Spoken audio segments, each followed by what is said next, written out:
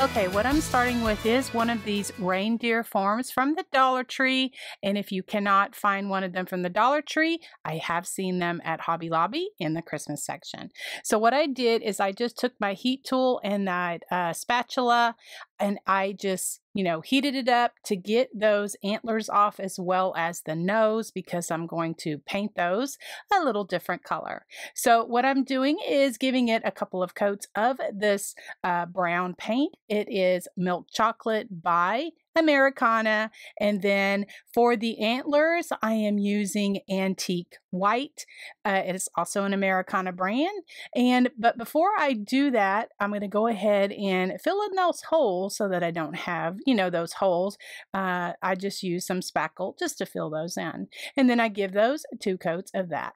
All right, so I'm using this brown color and my fan brush. I'm going to be using just the end of it.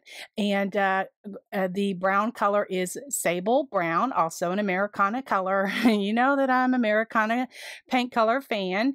And so I just use the end of that fan brush just to give it a faux plaid pattern. So I just make my stripes like this down, and then I'll go back and do them horizontal.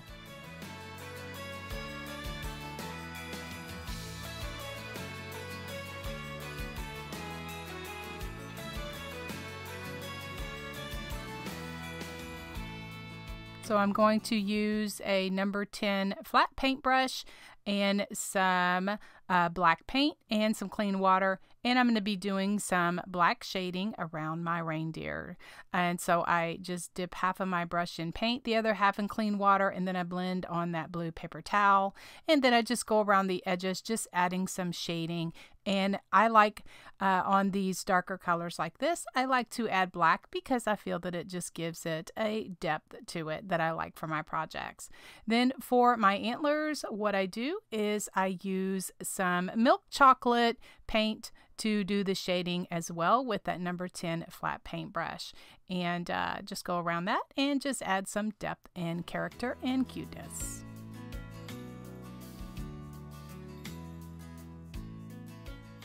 Now for the fun part for me is to add cute little whimsical faces, and I do this by just adding just drawing 2 ovals, and I like the more slanted or the more almond shape. And so first I do a pencil, then I go back and draw it out with Sharpie. This is just my process, guys. Every painter finds their own way. I'm just kind of sharing what works for me. Then I use a round brush that has a more pointed tip on it. And so then I just fill in the ovals with my paintbrush and just make my little eyes like this.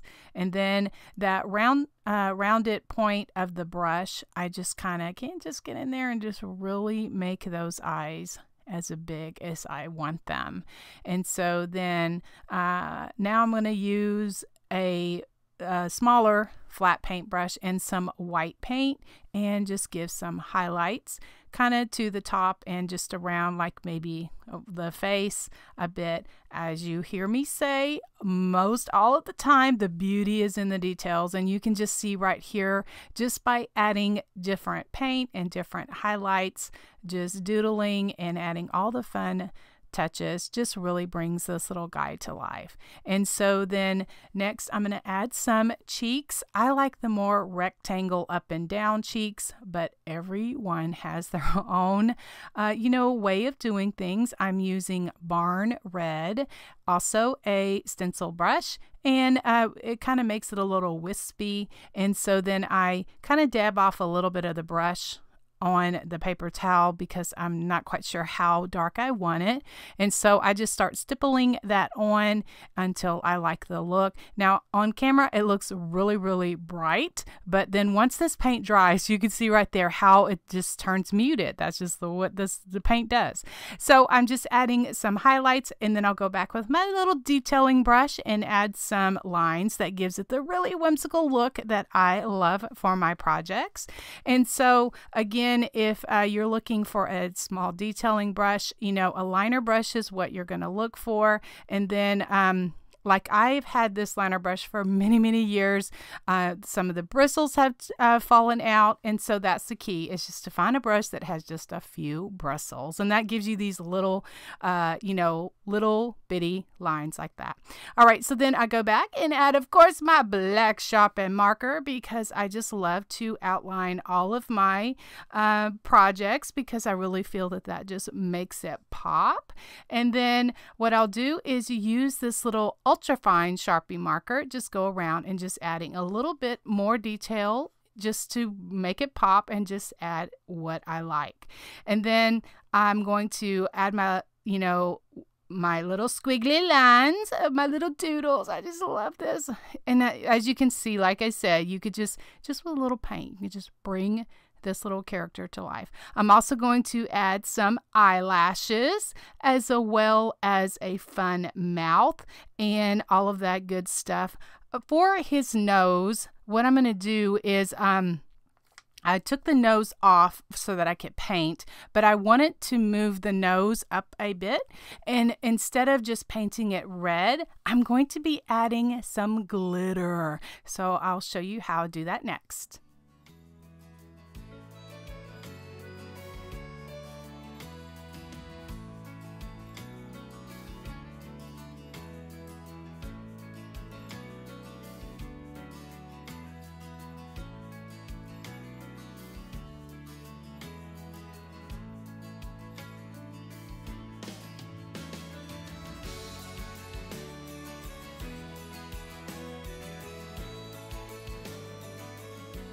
Before I put the nose on, I wanted to draw a mouth, and I just do that with a black Sharpie marker. And so then I use the nose as a guide to help me, figure out the placement of how I wanted the mouth. And I just did that with my black Sharpie marker. And then I have to do it. I love to add black and white splatter paint to my project. So that's what I do. And my method is with a stiff brush. I just run the stick over the brush toward my body, and then I do black, and then I go back over it and do white. And so then for the nose, what I did is I just painted, gave it a coat of red paint, and this is primary red. And then it dried really, really quick, so I did have to go back and use some Mod Podge. And that glitter color I'm using is Garnet. It's a Martha Stewart color. And so then to give something for my glitter to stick to, I just used Mod Podge. And so I'm using a piece of parchment paper, or a paper plate would work as well, just to act as a funnel, so that I can put the excess glitter back into my little jar, my little tube. And so then I gave everything a coat of this varnish that I like to use, and then I glue everything down just with E6000, as well as some hot glue, just to make sure that everything is secure. And then to end it, I just put a little swoosh of white paint on the top of the nose. For the little Merry Christmas sign, I had one of these plaques from that wood pile pack that I get from Hobby Lobby. I had already painted a bunch of them off white, but I wanted to share this with you just to encourage you, because yes, I do mess up. So I was going to write Merry Christmas, and I did what I encourage you all to do is before I get started, air draw it just to make sure everything is going to, work out. But no, it wasn't. I did not. I got my letters off. So I ended up having to go back, repaint it. And so then I just want to encourage you that, mistakes are going to happen. And so I'm just painting a sign, and that's what I did. I just went over it, repainted it. And so then now I'm going to show you how I'm going to paint it. And it turns out correctly the second time. So then now I'm going to add some shading with my favorite brown, which is milk chocolate, and then a flat paintbrush. I just dip half of my brush in paint, the other half in clean water, and then I blend on a paper towel, and that just blends the paint so that I can just, shade it around my sign.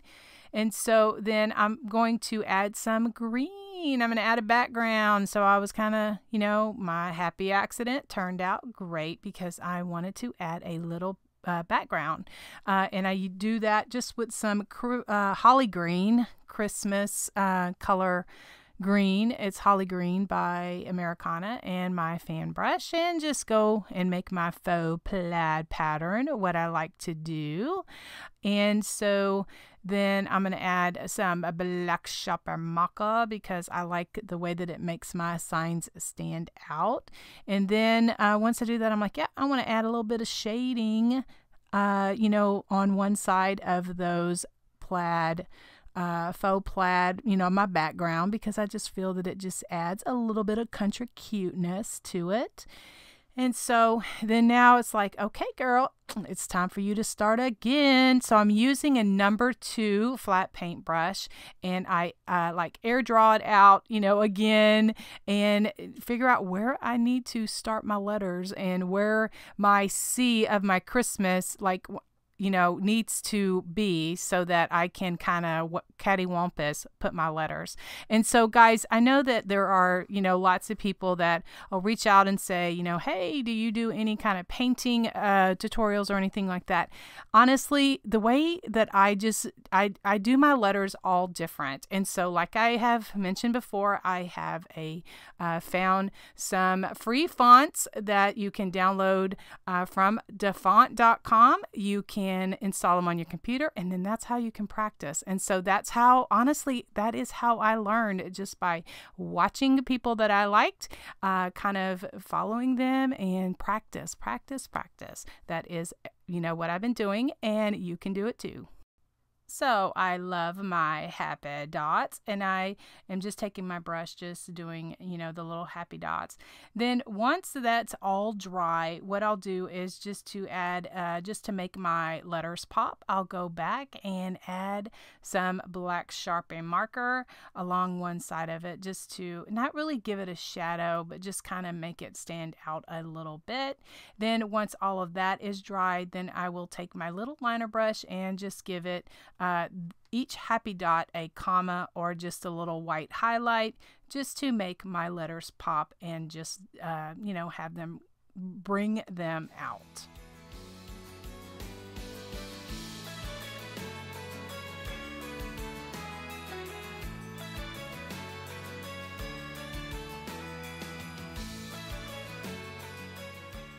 And then I did add some paint splattering to my sign, and for whatever reason my camera didn't film it, but you've seen me paint splatter many times. I added the black and also added the white.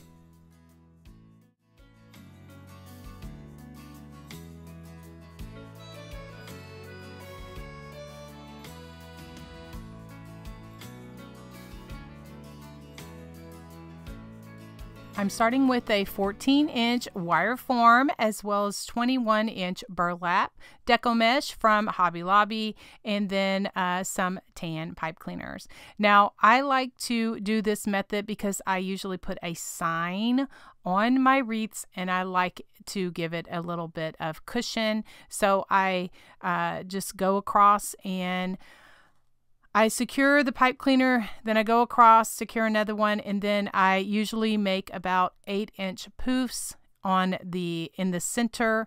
I go around, and kind of like where those bars are, I just kind of use that as my guide, and then keep going around. And then once I get to the place, then you know, like to where I started, then I go back and I just drop down to the outer 2 rings, and then I make between 9 and 10-inch poofs.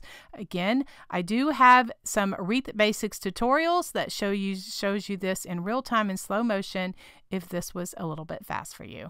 I will put a link in the description box as well as in the iCard.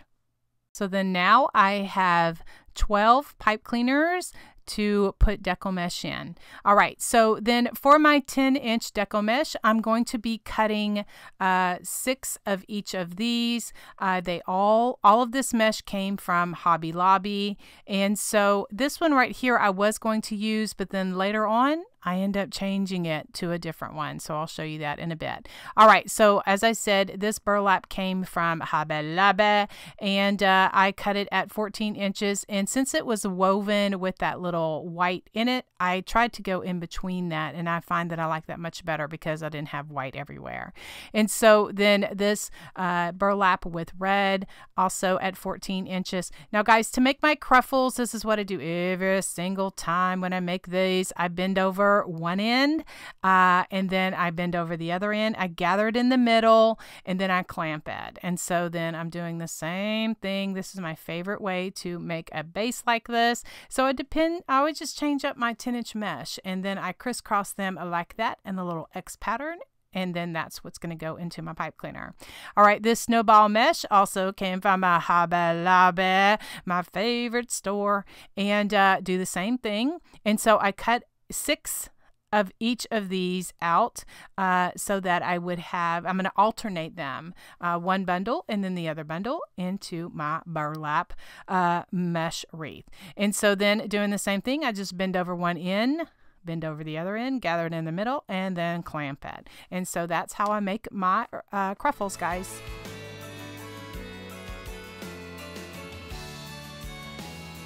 Okay, as I mentioned, I have 12 pipe cleaners.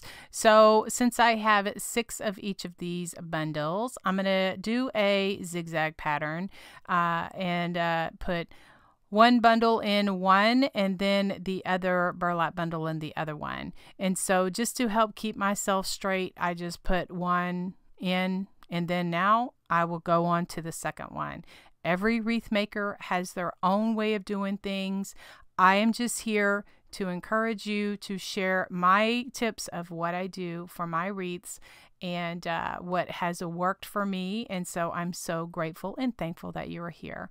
And so then this is how full my wreath is looking so far, but we're not finished because I am also going to be using this cream and burlap, also came from Hobby Lobby. This is in place of that other red with the burlap. That one, it was too much red. And so I cut these at 16 inches because what I'm going to do is only use one of those. I'm using the same technique. I bend over the ends and then I gather it in the middle, clamp it, and then I'm going to put this like in the holes. Like I consider like in between the two Deco mesh, I have like a hole. And so then to add some fullness, what I do is I put a pipe cleaner around 2 of those rings and then I put this burlap with the cream mesh in there, and then that just adds the fullness all the way around. So I don't have any gaps in between my Deco mesh of where I have it.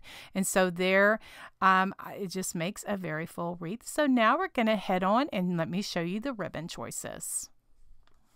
These are the cute ribbons I'm going to be putting together. How I have them laying out is how I'm going to put them into the bundle.